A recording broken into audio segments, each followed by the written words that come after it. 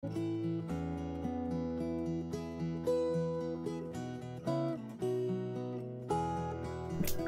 morning and welcome to Walking with Jesus Through the Word, one chapter per day. I'm Pastor Jason Van Bemmel from Forest Hill Presbyterian Church.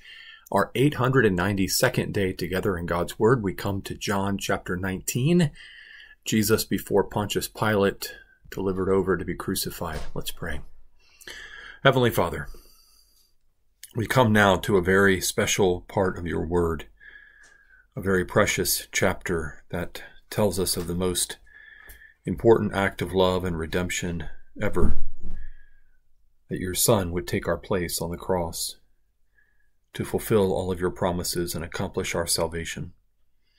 Quiet our hearts, help us to be attentive to your word, and teach us by your Holy Spirit, Lord, we pray. In Jesus' name, amen. John 19. Then Pilate took Jesus and flogged him. And the soldiers twisted together a crown of thorns and put it on his head and arrayed him in a purple robe. They came up to him saying, "Hail, King of the Jews!" and struck him with their hands. Pilate went out again and said to them, "See, I am bringing him out to you, that you may know that I find no guilt in him." So Jesus came out wearing the crown of thorns and the purple robe. Pilate said to them, "Behold the man." When the chief priests and the officers saw him, they cried out, "Crucify him! Crucify him!" Pilate said to them, "Take him yourselves and crucify him, for I find no guilt in him."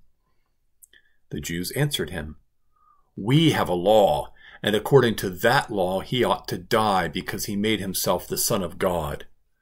When Pilate heard this statement, he was even more afraid. He entered his headquarters again and said to Jesus, "Where are you from?" But Jesus gave him no answer. So Pilate said to him, "You will not speak to me? Do you not know that I have authority to release you and authority to crucify you?" Jesus answered him, "You would have no authority over me at all, unless it had been given you from above. Therefore, he who delivered me over to you has the greater sin."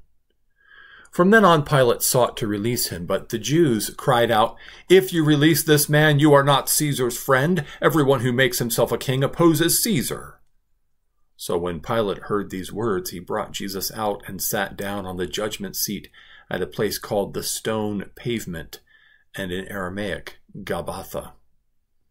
Now it was the day of preparation, of the Passover. It was about the 6th hour. He said to the Jews, "Behold your king." They cried out, "Away with him! Away with him! Crucify him!" Pilate said to them, "Shall I crucify your king?" The chief priests answered, "We have no king but Caesar." So he delivered him over to them to be crucified. So they took Jesus. And he went out bearing his own cross to the place called the place of a skull, which in Aramaic is called Golgotha. There they crucified him, and with him 2 others, one on either side, and Jesus between them. Pilate also wrote an inscription and put it on the cross. It read, "Jesus of Nazareth, King of the Jews." Many of the Jews read this inscription, for the place where Jesus was crucified was near the city, and it was written in Aramaic, in Latin, and in Greek. So the chief priests of the Jews said to Pilate, "Do not write the King of the Jews, but rather, this man said, 'I am King of the Jews.'" Pilate answered, "What I have written, I have written." When the soldiers had crucified Jesus, they took his garments and divided them into 4 parts, 1 part for each soldier, and also his tunic. But the tunic was seamless, woven in one piece from top to bottom. So they said to one another, "Let us not tear it, but cast lots for it to see whose it shall be." This was to fulfill the scripture which says, "They divided my garments among them, and for my clothing they cast lots." So the soldiers did these things. But standing by the cross of Jesus were his mother, and his mother's sister Mary, the wife of Clopas, and Mary Magdalene. When Jesus saw his mother and the disciple whom he loved standing nearby, he said to his mother, "Mother, behold your son."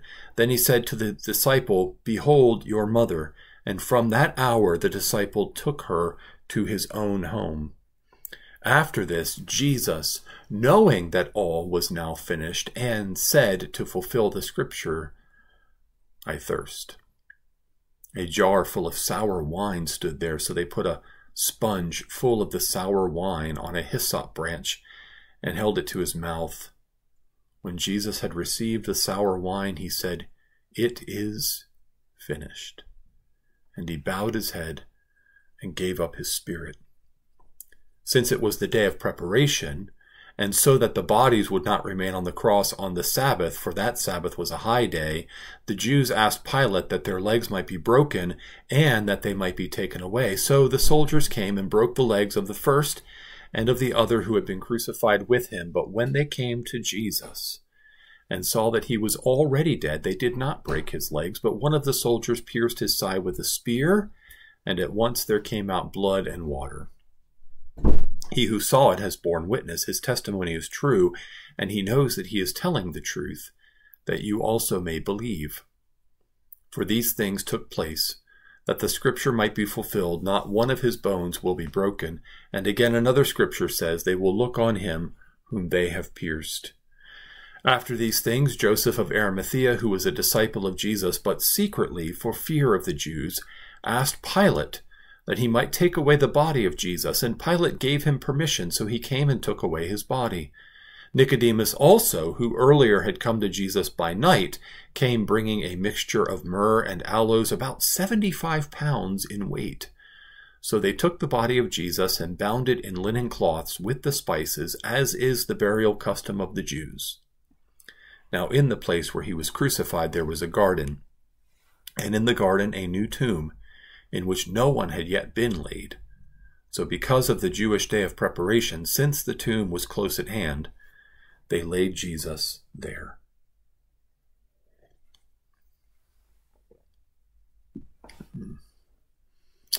John chapter 19 is one of the places of high holy ground within God's holy word, because Jesus here is crucified for our sins. And it is John that records that wonderful cry of Jesus from the cross, "It is finished," tetelestai in the Greek, which declares that all of our debt has been paid, all of our sins have been forgiven, all of the promises of God have been fulfilled, all of the plans and purposes of God have been finished. The work of redemption is finished. It is complete. All the ceremonial sacrifices and that whole system of law that was given reached its fulfillment in Jesus on the cross, which is so much of what John's gospel is about. John is showing us how Jesus is the fulfillment of the plans and purposes of God from the beginning to redeem a people to himself. But we begin with Jesus on trial before Pontius Pilate. Pilate plays an unwilling role in this. This doesn't mean that Pilate's a good guy. One of the criticisms that's been made about the Gospels is that they almost portray Pilate as being sort of sensitive to the truth and tender-hearted, when we know from history that Pilate was a man who was ready to use crucifixion whenever it was deemed necessary and who could rule with quite an iron fist. And that's true, but Pilate is also just a man. And he has fears, and he has questions, and he has hang-ups, and he has insecurities, like all other men. And here he's dealing with a man who's unique, who's different from anybody else who's ever been put before him, and he knows that. And he knows he's also innocent, and he knows he's being set up. And he's enough of a politician that if it was just some guy who was being set up because he was an inconvenience to the Sanhedrin, he might have just gone along with it. But this man is different. This man has asked Pilate some penetrating questions and has challenged Pilate's understanding of truth and of kingdom and rule. And so Pilate is an unwilling participant in this. He wants to have his hands washed of it. He even says in verse 6, take him yourselves and crucify him, for I find no guilt in him. And it's the response of the Jewish leadership here that is very shocking. They say, we have a law, and according to that law he ought to die because he made himself the Son of God. When actually Jesus came to fulfill that law that they have. And he didn't make himself the Son of God. He was and is the Son of God. He spoke the truth. And so they're claiming the ground in the law of God that Jesus is the very embodiment of, just shows how misguided they are. But Pilate wants to get more information from Jesus. He's stalling. He's trying to figure out what angle he can take here. He's a politician trying to work the angles. Where are you from? Because he made himself the Son of God. Where are you from?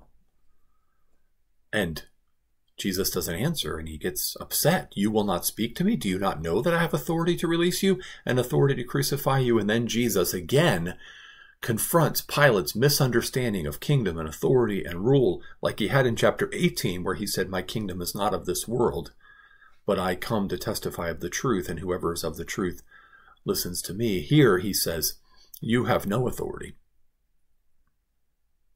except what's been given to you from above. Therefore, he who delivered me over to you has the greater sin. And from that time on, Pilate sought to release him because I think he saw something in Jesus that just cut him to the core.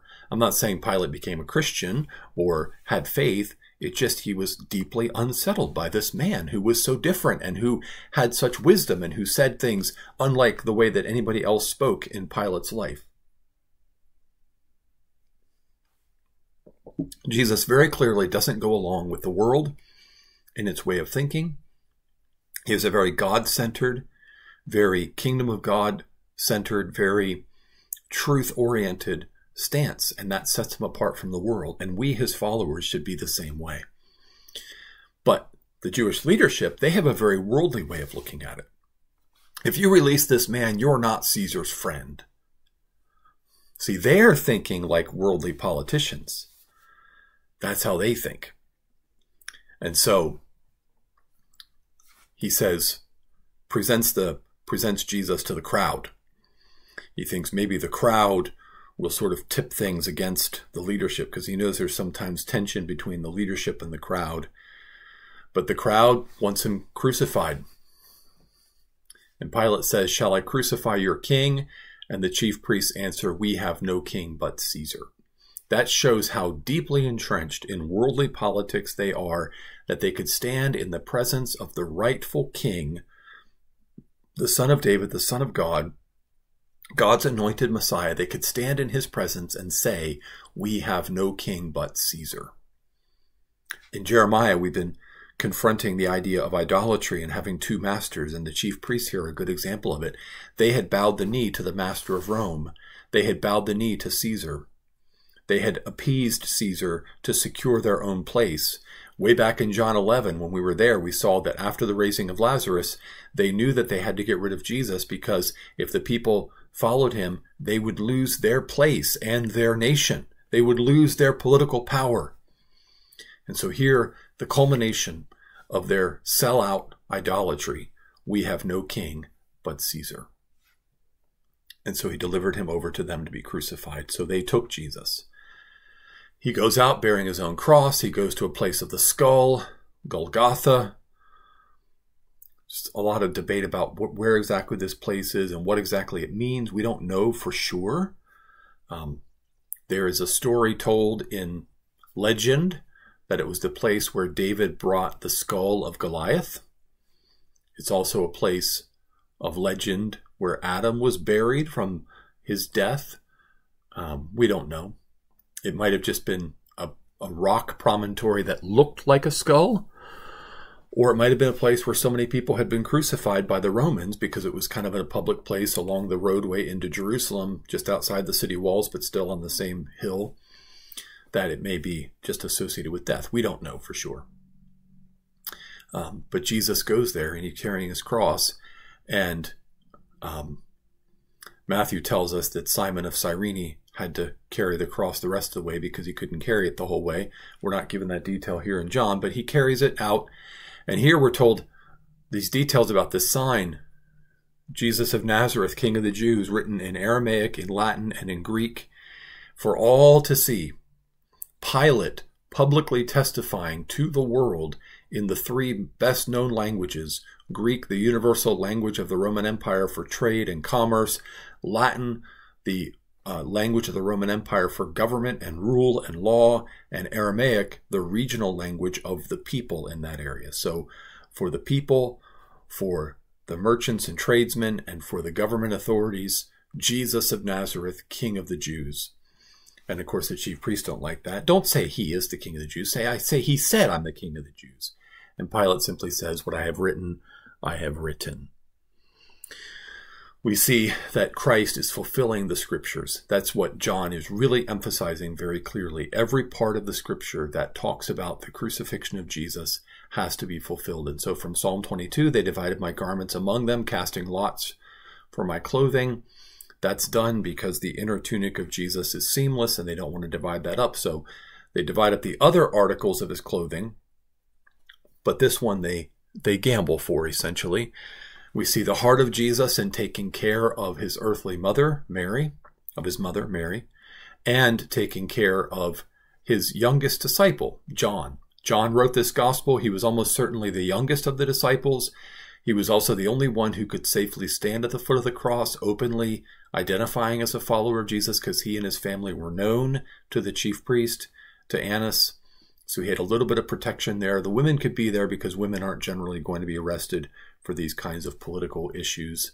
And so Jesus takes care of them, takes care of Mary, takes care of John by connecting them to each other and providing. This is telling us almost certainly that Joseph is dead by this time. He probably died shortly before Jesus began his earthly ministry, because we don't hear anything about Joseph in any of the Gospels after the birth narratives.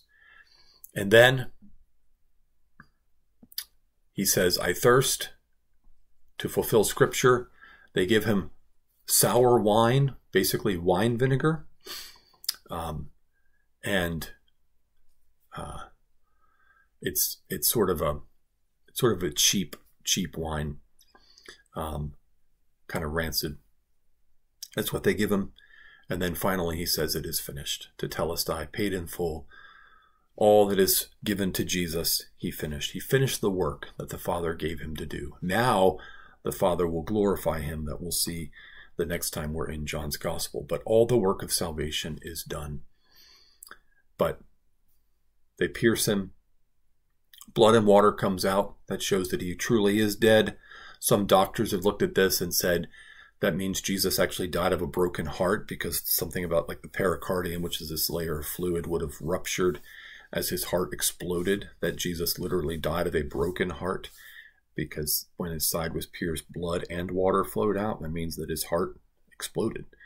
That can be caused by severe dehydration and strain, and he was certainly under that.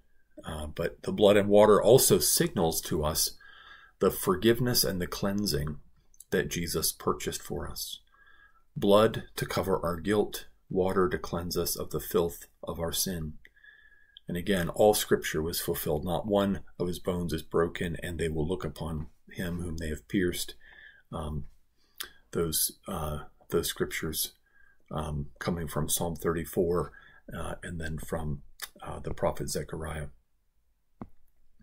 And then Jesus is buried in a rich man's tomb, which again, Isaiah 53 tells us that they made his grave with the wicked and with the rich man in his death, Isaiah 53:9. And so every detail is exactly according to Scripture. Why? Because Jesus came to fulfill the Word of God. As the Word of God incarnate, which is how John's Gospel begins, Jesus comes to embody and to fulfill the Word of God.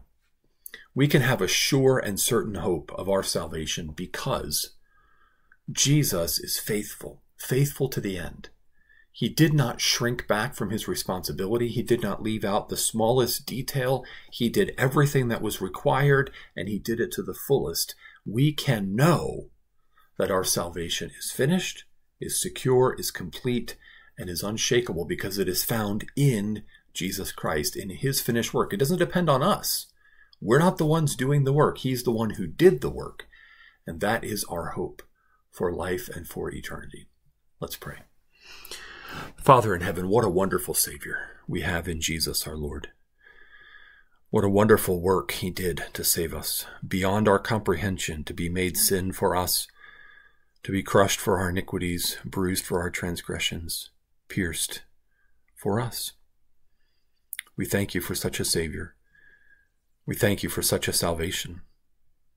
Help us to trust in and follow Jesus, for in him and him alone we have everything we need for life and eternity. We pray this in Jesus' name. Amen. Well, thanks for joining me for John 19. We are going to be going back to the prophet Jeremiah tomorrow. I hope you have a blessed day in the Lord.